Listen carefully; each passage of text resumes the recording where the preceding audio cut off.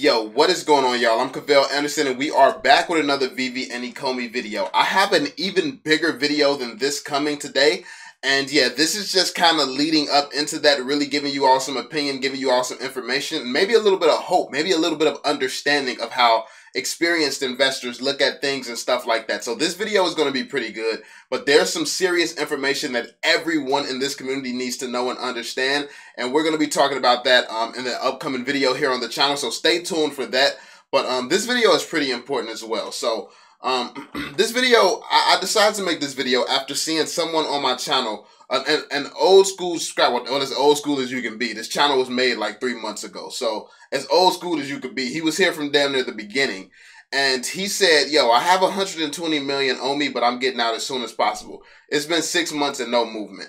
And it really made me think, like, man, is this how people really think? Is this how people really invest? Because as an investor, like that, what that told me is that he came in with no exit strategy to begin with. Because he was coming in trying to get short-term gains. He probably more than likely FOMO'd in after Dogecoin started blowing up. Like, honestly, that's probably when a lot of people found this project and was like, oh, it's going to be the next big thing. It has Marvel, it has all these different catalysts. This is going to shoot up and moon. So that made me realize that there's not only are people new to crypto, a lot of people are new to investing, period.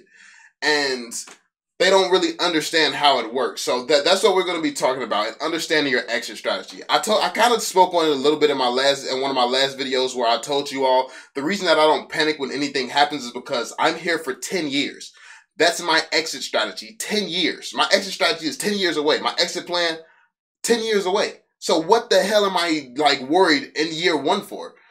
What am I worried in year 2 for? In year 3? Like, I don't care. Like, to be realistic with you. That's why you don't see me panicking about the price or anything like that. I know when I know where I set my sights at for where I want to be and where I want to exit at.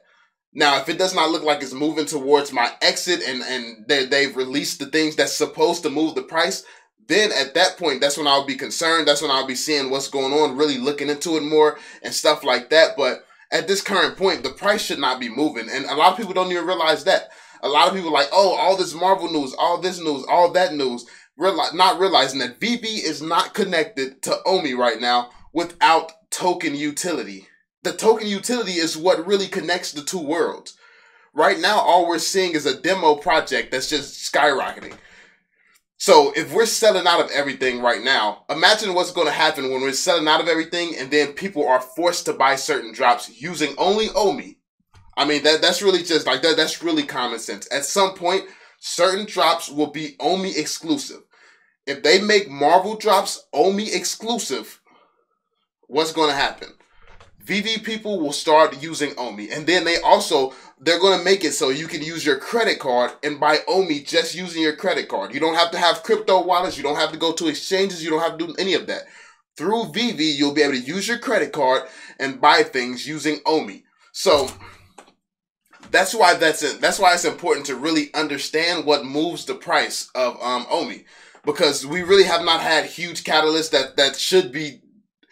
Basically, what happens in projects is the price moves based off of crypto people. Like crypto people, they FOMO in. But the thing is, it's a lot of FUD and manipulation, like alleged manipulation in the Ecomi community.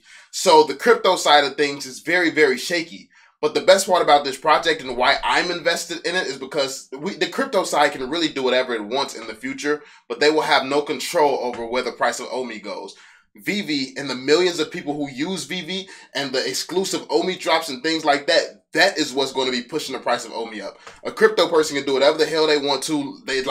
You can have a person with 100,000 subscribers come in, decide to leave, and take all his 100,000 people with him, and it will not do absolutely shit compared to the millions of people on Veve boosting the price of Omi. So that's what I'm waiting for. I understand that it's inevitable. It's building up to a certain point where it's self-sustainable just simply using Veve. So I understand this, but if you're newer to investing, let me point something out for you that you may not know. Check this out. This is Bitcoin in 2013. You see this? You see this little speck right here on the screen where it started going up, then it went back down and stayed that way for, let me see, from 2013 to 2017. From 2013 to 2017, it went up, people FOMO'd in, and then it went down for like, what, years. You know how many people dipped out of Bitcoin at that point? And you know how many people mad? But let's not even talk about that, because that's a long time for people to be in there holding and seeing absolutely nothing. They didn't see shit. So let's go here. Let's go here in 2017. You see it start rising. It hit an all-time high right here in 2017. And then it went back down. So this was 2017. It went back down and didn't really see any movement upward until 2020. Any good movement upward until 2020. So that's when it just started pumping like it is. So you know how many people sold in 2017 after not seeing, after seeing this little shaky streak. It was going up, it was going down, then it went up for a little bit, went back down. You know how many people sold right here and jumped ship in this little time span right here? You got people out here buying pizzas using Bitcoin and stuff like that. Like, let me show you the truth about investing. This is why the majority of people who invest is going to lose money. The majority of people who invest in Omi are going to lose money because nobody's sitting through this shit. Because it's like, it's going to be uncertain for new investors, and then new investors are not going to have conviction. You're not really going to believe in it. Like, especially if you learn from mainly YouTube videos and you don't actually understand yourself, you don't wrap your head around it, because my conviction is not going to be your conviction. I 100% understand that when the tokenomics kicks in, fuck all crypto bulls manipulating the price, you're not shit anymore. I understand that. This is why I'm banking on Omi. It's the only token with tokenomics that says fuck you crypto bulls. It's the only one. It's the only one this is why I'm perfectly fine with the fluctuations in the short term, because the second they add in this utility where Veve is the driving factor of the price, I don't have to worry about, oh, is this influencer happy with Omi? Oh, is this influencer going to leave? Like, you don't have to worry about shit like that when Veve is controlling the show. And this is why I like the Omi, the fact that it has a true project behind it. It has a project behind it, because no one can manipulate this long term. Like, I mean, they can try, but you know, like, it's going to be way more people who love Veve and who use Veve on a daily basis. But let's look at some more. Look at this. Look at Ethereum. Ethereum goes up right here. You know how many people FOMO'd in right here? Then it went down from that's 2018. It didn't rise again until 2020. So for 2 years, it rose, people FOMO'd in, and for 2 years, it did nothing. Then it just broke again. You know how many people did that? You know how many people like FOMO'd in and then dipped and lost money on Ethereum? Like, and then you look at it today like, damn, how stupid do you have to be to lose money on Ethereum? Then you look at what Bitcoin did, then you're like, damn, how dumb do you got to be to lose money on Bitcoin? It's like, you look at these things after the obvious happens, and then you're like, somebody actually lost money on that? It's like, from your perspective, like from anyone's perspective today, Bitcoin is good. Bitcoin is like an obvious investment that's valuable. But back then, that was before things, like, only people who truly understood the vision of Bitcoin would have knew that it was going to be valuable eventually. It's inevitable. And that's what Omi is, by the way. But check this out. You know how many people FOMO'd into Decentraland right here? Like, you all are seeing it. You all, like, somebody lost money selling off early in all of these projects. Any project you can go back to, somebody lost money selling off in it. And that's just a fact. As an investor, you need to know what you're investing in and truly understand it, because you see this right here, you see this chart. Yeah, this looks like we're seeing movements. We're seeing it go up. We saw it go back down. It looks like we're seeing a lot of stuff going on here, don't it? Except until you consider the fact that this chart right here, 5 years from now, is going to be this area right here, this line that has not moved.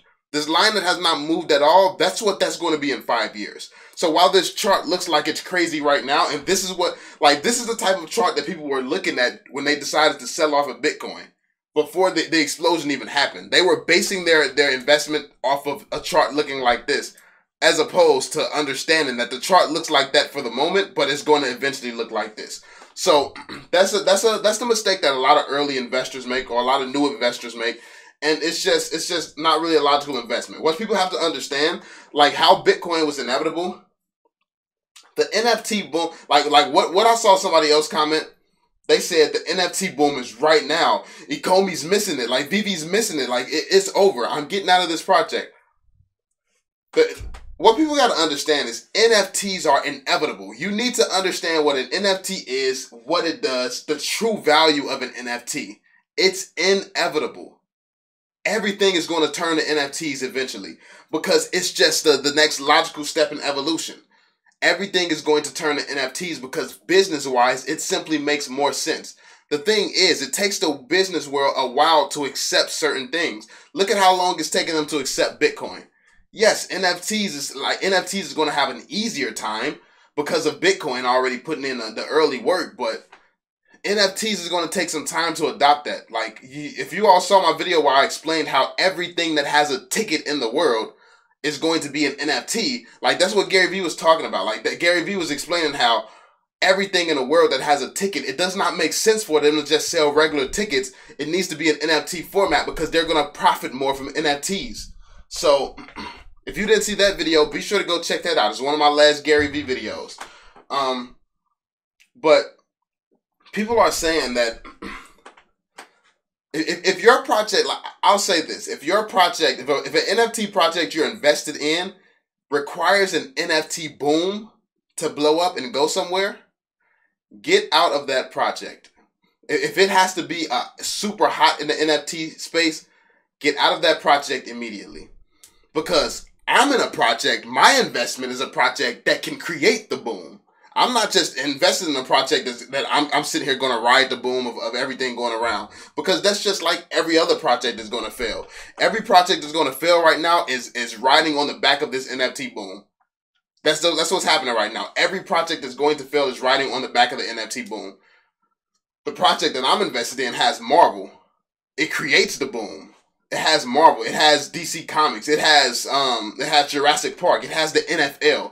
It has brands that creates booms. It has brands that the second that they start posting all these NFTs, they start posting comic books and stuff like that. This is going to shake the world. This is going to shake different industries and stuff like that simply because of the names attached to this. We were posted on Givenchy.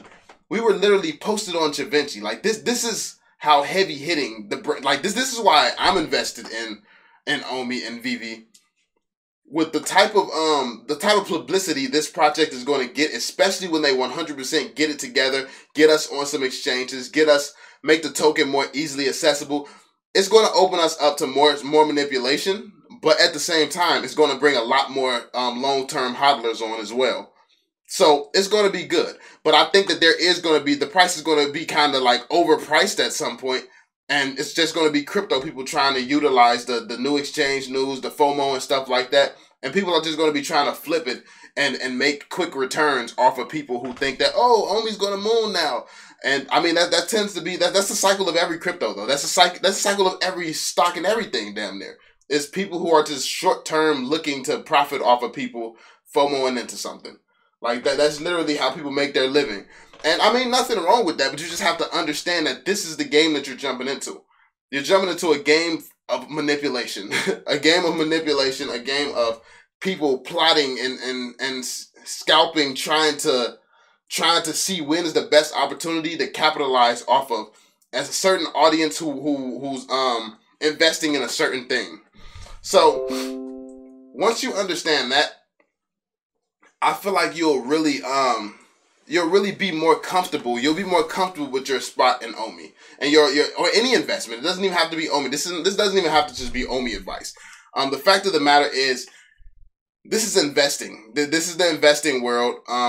Yeah, certain things that have come out of nowhere this year and started blowing up. Well, damn near everything has come out of nowhere this year and started blowing up. And if that got you into crypto, that gave you the wrong mindset coming in, and you don't really understand how something of value works.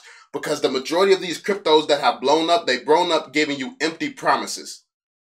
Ecomi and Omi has a real working product that's selling out 100% of the time. They have a real product that sells out 100% of the time. Who's your favorite musician? Who's your favorite musician artist? Because they can't sell out 100% of the time. Come on now. Your favorite artist can't, well, I mean, unless it's Eminem or something, or Rihanna. Like, okay, like, relax. You know, you get what I mean. But, yo, seriously, like, Veve is selling out 100% of the time with a real working product. Like, I love Cardano. It's promises though. Like people are quicker to invest in promises because of the short-term gains, the short-term hype around it. Yes, the projects are going to stay hyped up because people are believing in it. But how the hell can you justify believing in people making you promises, and you can't justify believing in the people who are showing you for a fact we will promise it and we will deliver? Which they are doing. Yeah, it should be shaky a little bit. Like, especially when Ecomi picks some weird partners and shit come out looking, okay, it's shaky, but they are keeping their promises and they are attempting to, they keep trying. They keep trying their very best to make things happen. And let's keep it 100, bruh. Like, yeah, Comic-Con fell through. But to even have Comic-Con on the table in the first place, the first year and a couple of months out of beta, are you kidding me? Like, people are not giving them credit. People are not giving them credit at all. This is a brand new company out of nowhere that's literally just got themselves thrown in the middle of a staple of the world. Comic-Con is a world staple, bruh. And Ecomi came up like what, a month out of beta and was already about to be on Comic-Con, listed in front of the one of the biggest events in the world, one of the most important collectors events in the world, or the most important collector event in the world. Come on now. You realize Ecomi, like that, like you realize how huge that is in the first place. The fact that they were even there, even though it fell through. Like a lot of these companies, these NFT companies, they can't even get the opportunity to fail. They can't even get the opportunity for a deal like that to fall through. They can't even get that opportunity to begin with. So I feel like people just have unrealistic expectations for what really can be accomplished right now. But I do want to get to this other video that I have for you all. I'm gonna get on that one because it's very, very important, and I already can tell by the way this price is going. A lot of FUD and FOMO is coming, or not FOMO, FUD. A lot of FUD is coming, and yeah, we got to talk about this. We definitely got to talk about this. So stay tuned for my next video. Hopefully this gave you some of my insights, my point of view, and my thoughts, and hopefully this made you like really understand. Get you an exit strategy. Get you an exit strategy. The reason that I don't give a shit, like, I'll be honest, I have not looked at my Omi in I don't know how long. I haven't looked at it in I don't know how long. Like, why would I? I'm holding for 10 years. There's no benefit to me looking right now. There's no benefit to it. like once you're comfortable in your position where it's like, I have my bag secured, there's no utility, there's nothing here to move the price really. You get comfortable in the fact that it don't matter what Omi is doing. I don't care. I don't need to know right now. Like if the company was randomly going out of business or something, yeah, like that would be big. But no, we're fine. We're just chilling right now.